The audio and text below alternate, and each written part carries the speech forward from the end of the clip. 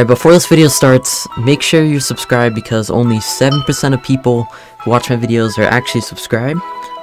And also, comment down below if the glitch works for you, like Ryan here, like Ryan.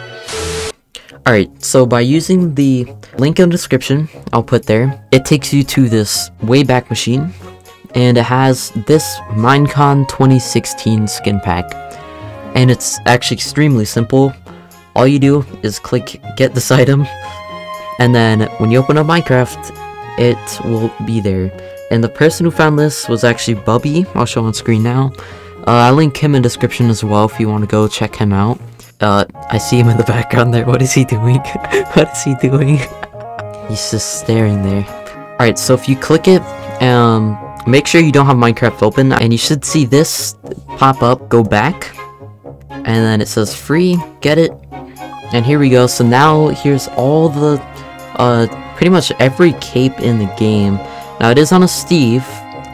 It is on Steve, but you can have a working cape on every skin in the game, which is pretty sweet, and some free extra skins on the side. So yeah.